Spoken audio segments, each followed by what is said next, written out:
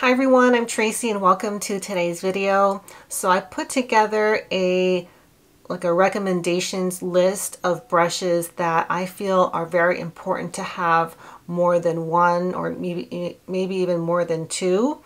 And so this is more for people that have most of their bases covered and are trying to figure out what other brushes to get even though you already have one like that or two. And the main reason I wanted to put this together is to prevent you guys from investing in too much of one kind of brush. And because this is what I did. I kind of just went out and bought what I wanted to buy, after I already had my bases covered. And these are the ones that I feel these are the type of brushes that I feel are utilize the most. Like I don't have as many of these just sitting in storage. So let's start out with, I feel like the most important, and this is the type of brush I get asked a lot, how many foundation brushes should I have? So yeah, I'm talking about a foundation brush. And this is the type of brush I really wasn't interested in buying more of. They're not as interesting, I guess, but I have, at this point I have a pretty decent amount and I use most of them, mainly because a foundation brush needs to be washed a lot. Now you can get away with, using one for an extended period of time, but because you're putting, a cream or liquid in these hairs, it's more likely to build, bacteria or fungus or whatever. And when you're constantly pressing that brush on your face, it can transfer to your skin and cause breakouts and everything. So when I started washing my foundation brush regularly, I noticed a huge reduction in the surface breakouts that I got. And yeah, I think this is a very, very important one to have, a clean one or a fairly clean one always on hand. What you can do is you can get two different kinds of foundation brush. You can get one like this, which is like a painting type of foundation brush. This is the Eihodo LQ3 and the Yuki Takashima number 5. You can't get this one, but you can get this one. It doesn't have to be this one. You can even get a less expensive synthetic one just to get the foundation on and then get into little areas like this. And then you can get a larger, fluffier foundation brush like this Yoshiki, Koyudo Yoshiki face brush. You can even use the Rephr 37 just to kind of buff that product in and smooth everything out and even everything out. So yeah, these are two of my favorites for that step. There's a lot of options in this category. I even use the Chikuhodo T3 a lot to kind of smooth everything out. And almost every time I do my makeup, I do use two different foundation brushes. Another one that's kind of in between these two brushes, if you don't want to get, maybe you just want to get one more and call it a day, the Chikuhodo T11, because it's got that shape kind of like this Eihodo. It can get into smaller spaces, but it can also buff product in. I don't like using a brush like this or like this, like a dense brush with a lot of hairs. I don't like to use this brush to dip into my foundation because it gets very difficult to wash when the foundation gets in there. A brush like this is much easier to wash. This is weasel hair, so it's easier to clean. These dry really fast. A brush like this is going to take a lot longer to dry. In general, I wash maybe two of my foundation brushes every week. And this one is usually one, and this one is usually the other. As far as the fluffier ones, you can get away with washing this less because it doesn't get as dirty. Okay, and then another brush that I highly recommend having multiples of is a blush and bronzer brush. So, for example, I'm going to use, and I didn't do this step yet, so I'm going to use this Chikuhodo T2 to set my cream bronzer with some powder. So, and that's what I've been using this brush for, you know, for the past couple weeks. So you can see there's a lot of product in there. I do wipe this off, but at some point you're just not going to be able to get that bronzer out.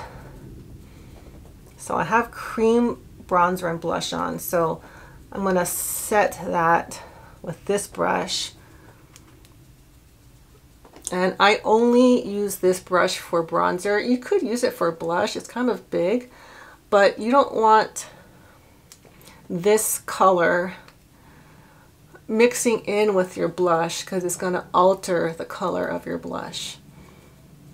So I think this is kind of self-explanatory, but this will help kind of keep your products, you know, separated instead of mixing the blush and the bronzer. And then, you know, you can go in with a smaller blush brush like this Hana Sakura blush brush from Muragishi Sangyo.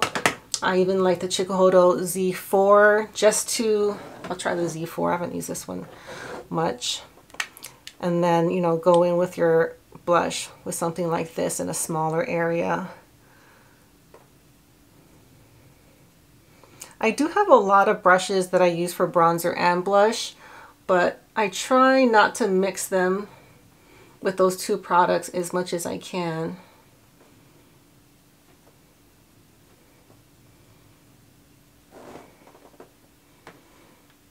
So yeah, something like that. I do like having like a bigger angled brush on hand and like a smaller, more precise blush brush. So oftentimes I'm using like this one and something like this.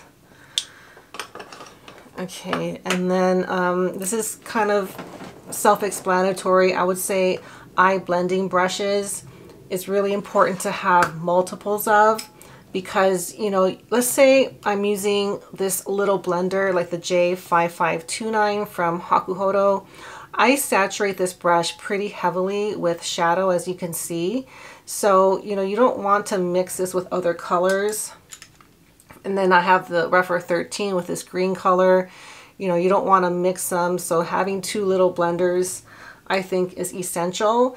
And then I also highly recommend having a fluffier blending brush like the Bisyodo GB1 or the Sonia G Classic Crease to do a final blend. So, you know, you can either dip these in like, you know, loose powder or just keep them clean to do a final blend.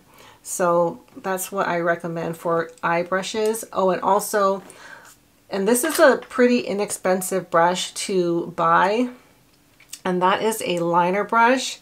So because you're putting, this is the Mizuho MB 130 or 133, I'll put it down below, and this is the Eihodo GS3. So I used both of these today. I liked this angle one for the lower lash line, and I used this round one for the top lash line.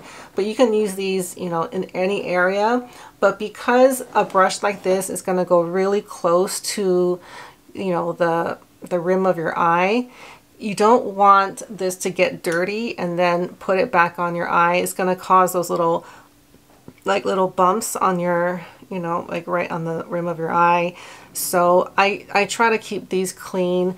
I wash these pretty regularly, like every week. So I would say maybe I'll use this like 2 or 3 times and it gets a wash. Same with this one. And they're very easy brushes to wash, so it's not difficult. It'll dry, you know, in probably 10 minutes. So I would have multiples of these, like in different shapes and sizes. I also like having a pencil brush like this on hand. I don't have one right now, but I usually do. So yeah, have a bunch of these, and it'll prevent, you know, eye problems from coming up. And I have noticed since I've been doing this, I don't get those like underneath the eyelid kind of infections. I used to get those all the time. And I think because I'm just cleaning my brushes, taking better care of them, that's really helping out. Something that I bought a lot of, and I'll show you. I've bought a lot of eye packing brushes. And because I love buying these kind of brushes, I really, really like having these. But this is a type of brush that I don't think you need a lot of. Just, you know, letting you know, I kind of stick to like a small number of them. Like this is the Hakuhodo J242HS. I've been using this for a long time. And I would, when I'm looking at, these are all my packing brushes. A lot of them I don't use. Some of them I've never used because, you know, you have a couple sizes and I feel like you don't really need to replace those very often.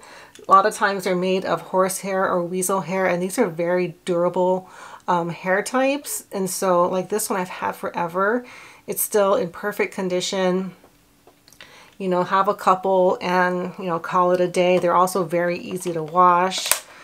And yeah, I mean, I do like having a lot, but I would say of the different types of eye brushes, this is the type of brush that I feel like I overbought right here. Well, I mean, no, I take that back. I overbought every kind of eye brush. These are all the different types of eye brushes. So, I mean, I have a brush channel, but when I was taking account of all the different eye brushes, that's the one that I feel like I really went overboard. So I hope this helps you guys out when it's, you know, when you're deciding what kind of brushes to get. And yeah, thank you guys for watching, and I'll see you all next time. Bye.